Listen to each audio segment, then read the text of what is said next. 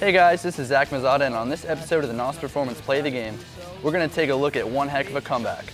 Down 4 flag captures against Status Quo and Countdown CTF, Russo and Fnatic Classic rally back to win 5-4. Let's talk to Russo and find out how they did it. So Russo, the beginning of the game wasn't looking pretty for you guys, to say the least. What was going wrong?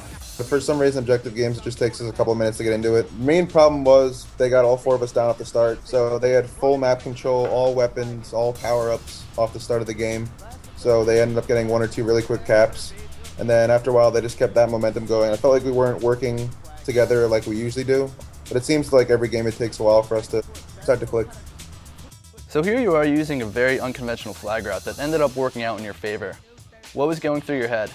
The reason I ran that way was because when that was going on, I was looking at my teammate's death screen, and I was looking around since they had about 3 dead at the time.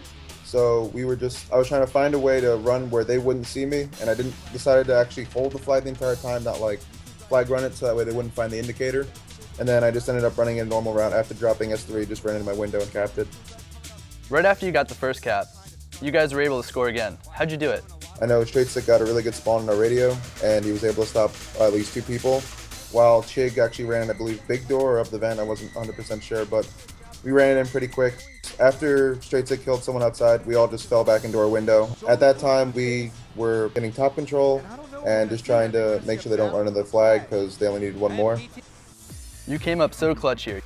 You dive bombed off the street to save the flag and then eventually scored it. They had the 5th flag in their window, so I knew I had to either grab it or try and stop theirs. I accidentally fell down. I wanted to stay on S2, but I fell down and actually working out in the end. So I ended up falling from their street to bottom middle and then ran their flag up the drive-in. At that point, every team was starting to play passive. I think they got a little worried that they were up 4-0 and that we had just come back with 3 flag caps. Enable ran into our base trying to stop one of the flag caps. I ended up beating him down with the flag and somehow surviving with no shields and no health. We got the 4th flag cap, and then it was tied 4-4, and we were saying to each other, we have this game being down 4-0 and then just coming back and winning would be such a huge momentum for us. I ended up running the last flag. Was probably one of the most nervous things I've ever done because the jetpack flag run's one of the hardest things to do. 5 straight cat flag classic after going down 4-0. What do you have to say to players who find themselves down early in a game? Never count yourself out of a game.